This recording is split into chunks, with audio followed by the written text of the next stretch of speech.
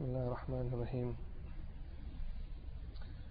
الحمد لله نحمده ونستعينه ونستغفره ونؤمن به ونتوكل عليه ونعوذ بالله من شرور أنفسنا ومن سيئات أعمالنا من يهده الله فلا مضل له ومن يضلله فلا هادي له ونشهد أن لا إله إلا الله وحده لا شريك له ونشهد أن سيدنا ونبينا ومولانا محمد عبده ورسوله أما بعد فأعوذ بالله من الشيطان الرجيم بسم الله الرحمن الرحيم وما آتاكم الرسول فخذوه وما نهاكم عنه فانتهوا صدق الله العظيم سبحانك لا علم لنا إلا ما علمتنا إنك أنت العليم الحكيم رب اشرح لي صدري ويسر لي أمري واحلل عقدة من لساني يفقهوا قولي درود پر لیں.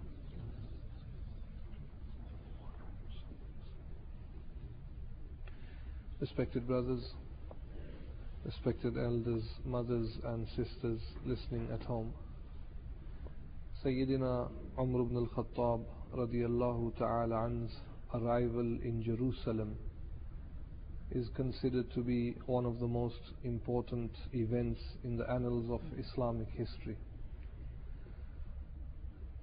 Muslims were so happy to see the blessed face of Sayyidina Umar ibn al-Khattab radiyallahu ta'ala an, that spontaneously from the mouths of every mujahid the name of Allah subhanahu wa ta'ala came out. Some were saying Allahu Akbar and some were saying La ilaha illallah wallahu akbar.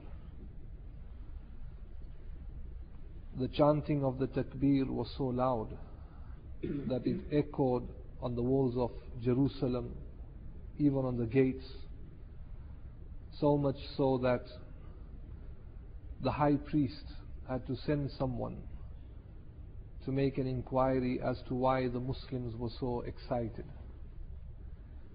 And when the guards looked above from the towers where the gates were,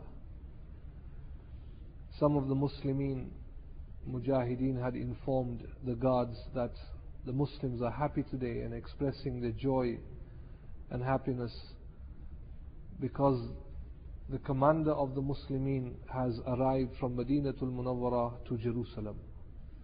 This information then was given to the high priest.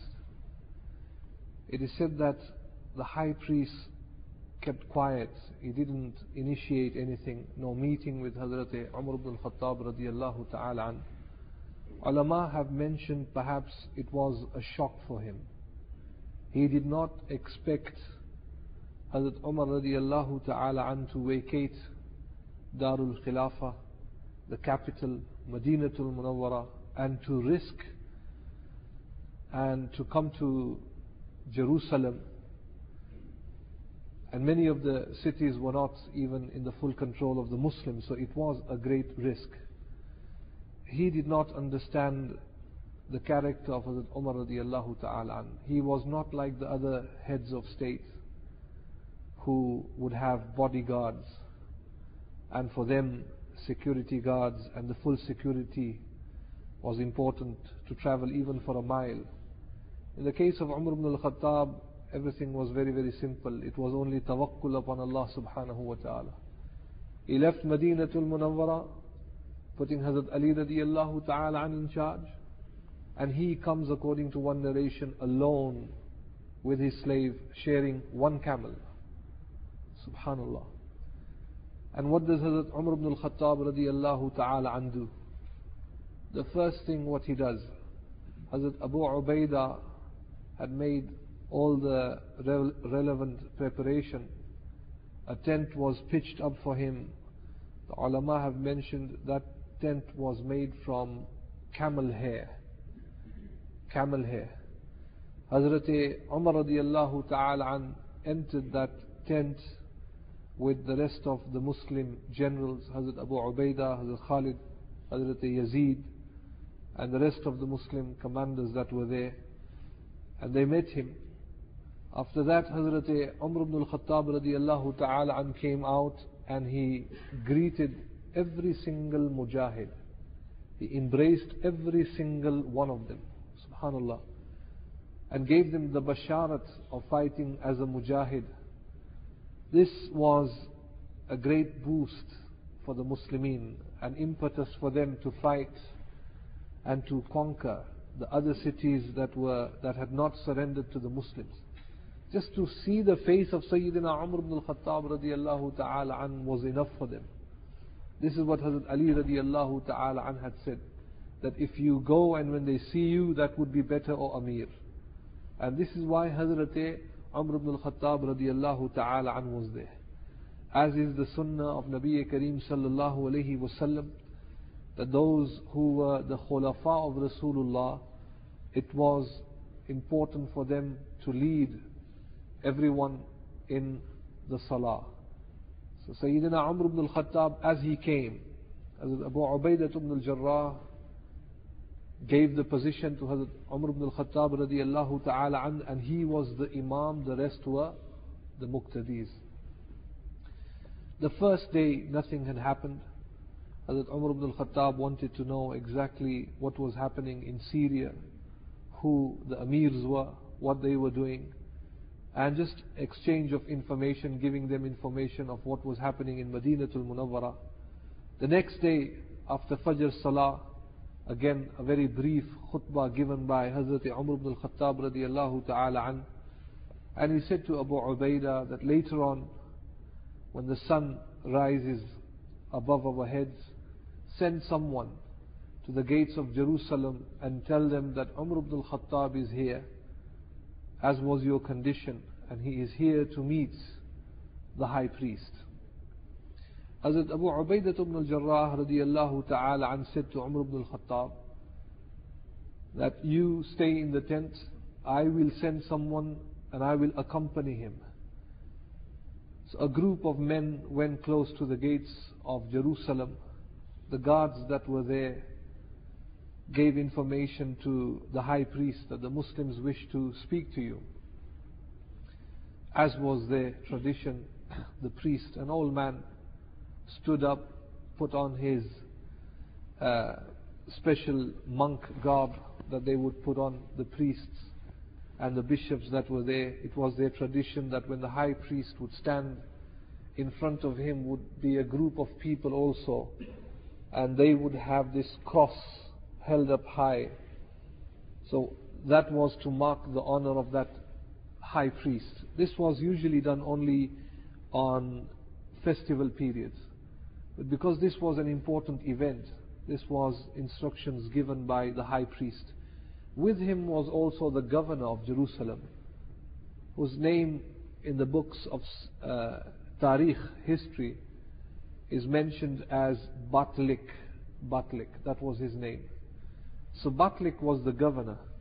Before the high priest could get up to the tower to see Hazrat Abu Ubaidah, he privately met the high priest and said to him that if now the Muslims don't have that Umar who is described in the scriptures, and that you are the most learned one here, and you say that if you see him you will recognize him, if this time, if it is not Umar ibn al-Khattab and if it is someone else, as in the last session as I had explained, they put Hazrat Khalid bin Walid forward and they said this is Umar ibn al-Khattab. If it is not Umar ibn al-Khattab, then we have no choice but to fight the Muslims. And we will open the gates. It will be victory for the Muslims or it will be victory for the Christians in Jerusalem. So we have no choice. This was extra pressure put onto the high priest, and he said yes. If I see Umar ibn al-Khattab, I will recognize him. Subhanallah. And there is no time, maybe inshallah in the next session we will compare the verses of the Quran and what is in the Torah and in the Injil, information given to us about the companions and the place of Hijrah and all the prophecies about Huzur alayhi salatu wasalam, if Allah wills, inshallah, in the next session. Sayyidina Umar ibn al-Khattab was in his own tent and Abu Ubaidah was out there. Both of them, the governor and the high priest, got to the tower and looked at Hazrat Abu Ubaidah, and the governor said to Hazrat Abu Ubaidah that we have the high priest here. Speak what you want to speak. And Hazrat Abu Ubaidah radiallahu ta'ala an said to him that, as was the wish of your high priest, that you wish not to surrender but until you see Umar ibn al-Khattab radiallahu ta'ala an. We have with us Umar ibn al-Khattab. His name is Umar. He is the Khalifa, the successor to Prophet sallallahu alaihi wasallam. And we have no one who is higher in position than Umar ibn al-Khattab. So we have him, he is here from Madinatul Munawwara. Now the priest said to Abu Ubaidah, we don't want to speak to you and we don't want to see you, we have seen you. Bring Umar ibn al-Khattab in front of us. You want me to surrender to the Muslims? You want us to pay jizya, tax? We will only pay tax if we see Umar ibn al-Khattab. One thing to remember about jizya, my respected brothers, jizya is not something extra enforced upon the kuffar. In an Islamic state, the Muslims have to pay zakat to the Islamic government. So it would not be fair upon the Muslims that the Muslims have to give zakat whilst the kuffar pay nothing. And at the same time they are protected citizens. Their wealth and their lives are also protected. So to make it equal upon the Muslims and also the non-Muslims, in Islam we have something what is known as jizya. So because the Muslims have to pay zakat, the kuffar have also got to pay jizya. And this jizya also goes to the Islamic government. So it is well balanced. This is not zulm. This is freedom of religion that Islam provides. They have that liberty. They are free to do what they want. In their own zones, they can do whatever they want. But they have to pay up. And they have to give that amount to the needy. Like how Muslims have to give zakat, they also have to give zakat. Muslims don't say to them that zakat is farzan, you know.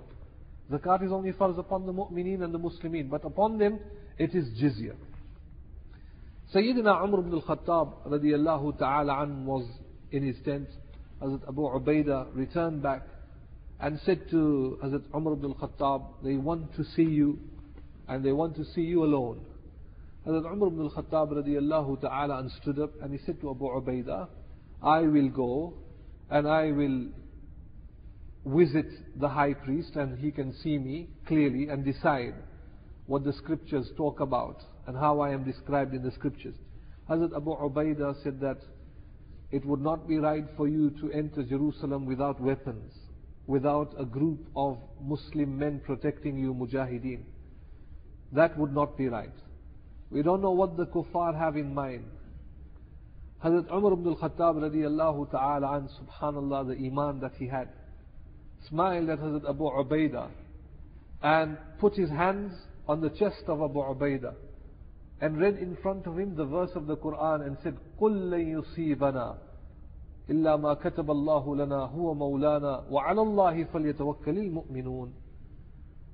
O Abu Ubaidah, don't you know what Allah has said in the Quran?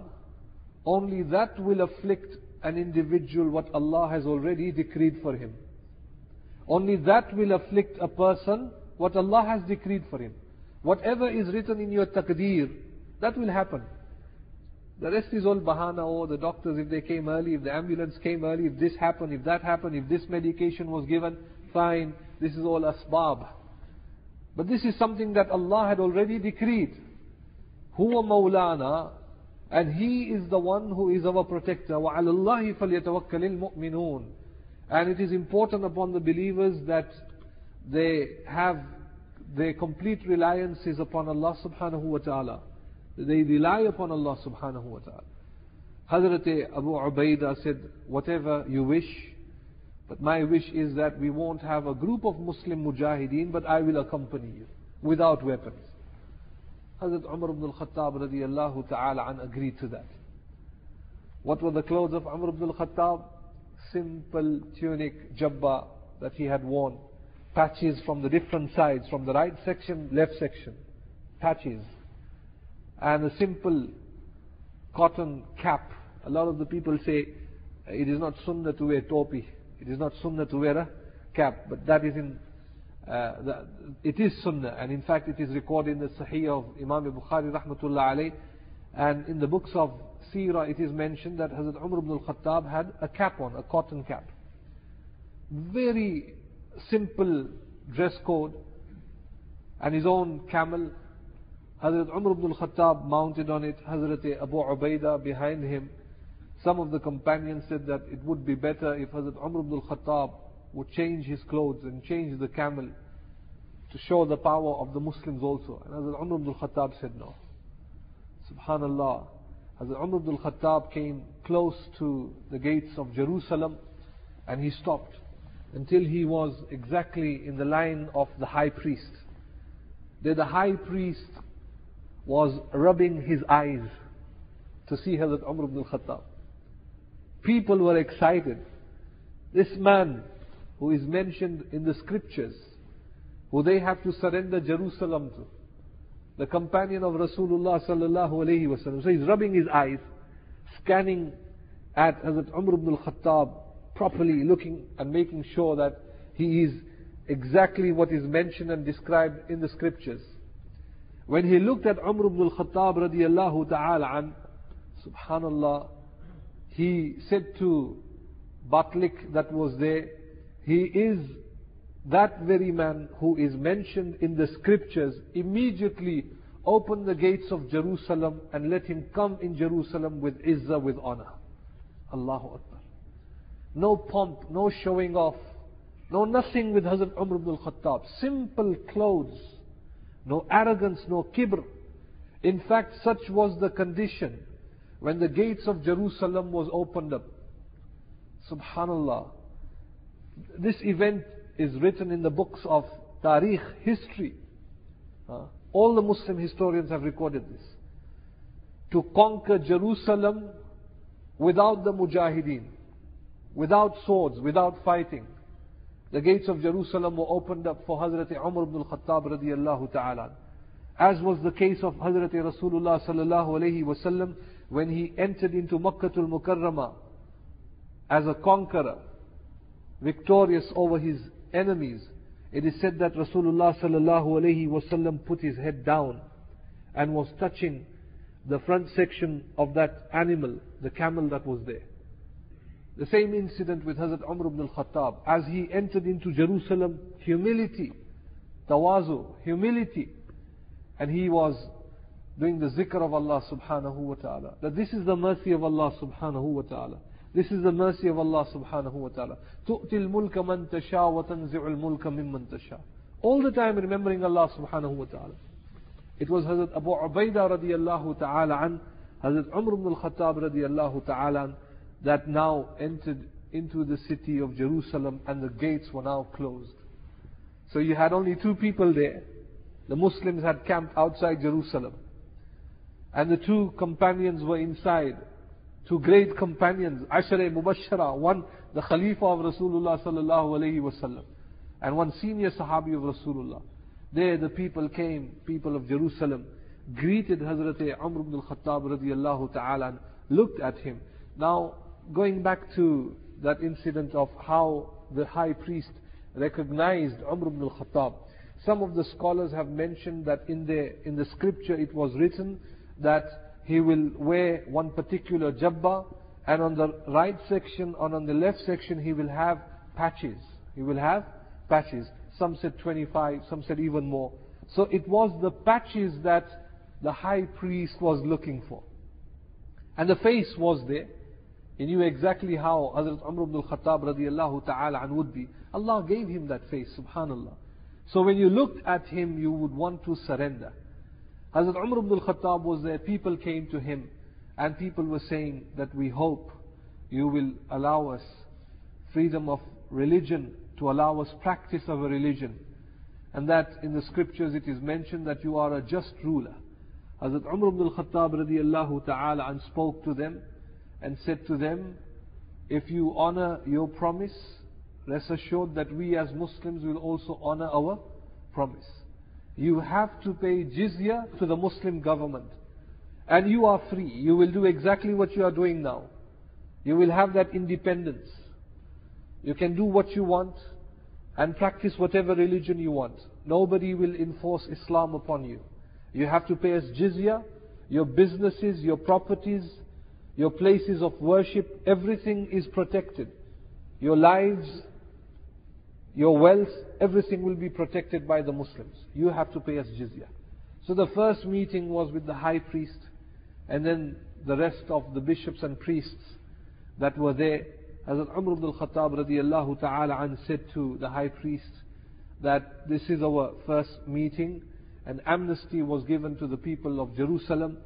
And Hazrat Umar ibn al-Khattab radiyallahu ta'ala an very quickly, the master that he was, the intellect that Allah gave him, he said that I wish now to go back to the Muslim camp and inform them of what is happening, before they feel insecure as to what has happened. So the gates of Jerusalem were opened up, and this time they were opened up and never locked up again. Subhanallah, Hazrat Umar ibn al-Khattab went back and informed the rest of the Muslim commanders that the city had surrendered, and now Jerusalem is in the control of the Muslims. Again, Hazrat Umar ibn al-Khattab was in no rush. For him, Salat was very important. At the time of Salah, everybody would get together, he would be the Imam, people would follow him. Subhanallah. The next day was Yawmul Ithnain, Monday. And he stayed in Jerusalem for many days. On a Monday, Hazrat Umar ibn al-Khattab radiyallahu ta'ala an marched back into Jerusalem with the rest of the Mujahideen. All the Mujahideen came into Jerusalem. When Hazrat Umar ibn al-Khattab entered Jerusalem, the first thing what he did, which is the sunnah of Rasulullah sallallahu alayhi wasallam, he was looking for the right piece of land where a masjid can be constructed, or that portion of land can be reserved for the Muslims to perform their salah. So one place was selected by Hazrat Umar ibn al-Khattab in Jerusalem on the east section, and the first thing Hazrat Umar ibn al-Khattab did was mark that area as a masjid, and he led the people to prayer. That was the masjid, and that masjid until now is known as Masjid Umar. Masjid Umar. Arifai? Not this mosque, alhamdulillah. But it was known as Masjid Umar. We the people of Leicester are very fortunate. We have Masjid Abu Bakr. I was there today. I performed my Jummah there. My khutbah was there. We have Masjid Umar, and we have Masjid Asman, which is Markaz, isn't it? And we also have Masjid Ali, subhanallah. And we have Imam Bukhari also, the father of Hadith, Masjid Bukhari. And if you follow the four Khulafa, and if you understand the Hadith, you will achieve salvation. And salvation in the Arabic language is falah. Salvation in the Arabic language is falah. So we also have Masjid Falah. And falah will only come if you have nur in your heart. Falah will only come if you have nur in your heart. So we also have Masjid Nur. So we are blessed, aren't we? The people of Leicester. No disrespect if I have forgotten any other masjid. Inshallah, maybe at another time we can connect all the masajid. Connect all the masajid. Subhanallah. So that Umar ibn al-Khattab radiyallahu ta'ala entered Jerusalem, and the first thing allocated a spot for the masjid.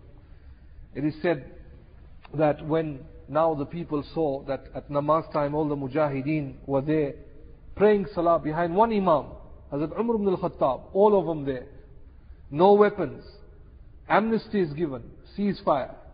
It is now in the control of the Muslims, the city of Jerusalem. You had the Romans. They couldn't bear to see this free movement by the Muslims.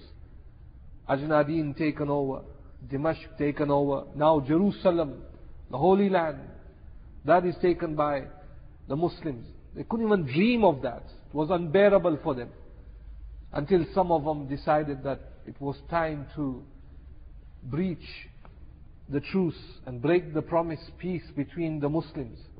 And they got together, and some of them said that the best time to finish off all the Muslims is when Hazrat Umar ibn al-Khattab stands for his salah. All the mujahideen are there performing salah. They have no weapons. So this is the best opportunity. We can come from the back, from the front. We have the weapons. And one shot we will take our revenge, and the entire Muslim army will be wiped out from Syria, Arz-e-Quds, Baytul Maqdis, from that zone. And they came to this man whose name is Abu Ja'da. Abu Ja'da. And he was a very intelligent man. He was a man who would usually be a mediator between the Muslims and also the Romans. And they said to Abu Ja'da that, look, this is what we want. We want to betray the Muslims. We want the city back. Abu Ja'da said to them, it is not possible for you to fight the Muslims. Not with this man, Umar ibn al-Khattab, that you see. Even in their salah, you can't defeat them. So, he said to Abu Ja'da, there must be a way out. Abu Ja'da was a very intelligent man. He said, the only way to fight the Muslims is by taking away from them the taqwa that is in their hearts. Pollute their iman. Pollute their iman with sins. Put in front of them dunya. Put in front of them all the finery that is out there, your gold, your silver, your silk, the silk route and all your silk that came. And everything that you have. In fact, even put your women out in front of the companions and dress them up in a very seductive manner, in a voluptuous way. And when now the companions start to lift up their gaze and look at your women and look at your wealth, that will pollute their iman. Their imans will get weak. Once hubbud dunya, the love of dunya, gets into their hearts, then you will have an opportunity. If you fight the Muslims, you will be victorious. You will defeat them. This was the strategy. So don't fight with the Muslims right now, for they have taqwa. You won't be able to fight them. Fight them and eliminate that taqwa, that nur of iman that is there. And this is what the Romans did. They paid the women. The women were semi-nude. And especially in the area where the Muslim mujahideen would walk from, where they would go for their salah, everything was put out there. Gold, silver, money, wealth. And the Romans said, if any one Muslim touches your property without your permission, we will have an excuse to fight them. So even in their salah, we will have an excuse. Subhanallah, these were the mujahideen, the companions of Rasulullah sallallahu alaihi wasallam. Hazrat Aus bin Haris says that not a single mujahid would lift up their gaze to look at the women there. Not a single mujahid. They were trained by Umar ibn al-Khattab radiyallahu ta'ala. Your islah was done just by looking at Umar ibn al-Khattab radiyallahu ta'ala. Subhanallah, you were reformed totally with taqwa. Not a single man lifted up his gaze. In fact, the ulama have written in the books of history that as they would pass from the treasures that were put out in the streets, some of the companions would say, Alhamdulillah, Allahu yabsutur rizqa liman yasha. This is the distribution of wealth. Allah gives wealth to whom He wills. And they would end that talk by saying that it is the hadith of Rasulullah sallallahu alaihi wasallam. If the value of this dunya was equivalent to the wing of a mosquito, then Allah would not give the kuffar a single drop of water. If it was equivalent to the wing of a mosquito, Allah would not give the kuffar a drop of water, a single drop of water. So what is this dunya? This was the condition of the companions, my respected brothers. And it was very, very difficult for them to defeat the companions. The Romans knew that they had no choice now but to surrender and to remain in the amnesty and that security provided by the Muslims. One very important event that had taken place also, whilst Hazrat Umar ibn al-Khattab radiyallahu ta'ala an was in Jerusalem, that was Hazrat Ka'ab al-Ahbar, the very famous Jewish rabbi who was there. Inshallah ta'ala, if Allah wills, we will continue with this in the next session. It is better not to complete this very important topic with speed in a rush. It's better, inshallah, with time every event is explained, so we understand how Sayyidina Umar ibn al-Khattab radiyallahu ta'ala an spent his every single day and moment in Jerusalem, the events that had taken place, his conversation with the other rabbis and also the high priest. Inshallah, we will continue with that in the next session. Wa akhiru da'wana and alhamdulillahi rabbil alameen. Durushe parle. اللهم صل على سيدنا ونبينا ومولانا محمد النبي الأمي وعلى آله وسلم تسليما. اللهم تقبل منا وتب علينا إنك أنت التواب الرحيم. نستغفرك ونتوب إليك، نستغفرك ونتوب إليك، نستغفرك ونتوب إليك. سمعنا وأطعنا غفرانك ربنا وإليك المصير برحمتك يا أرحم الراحمين.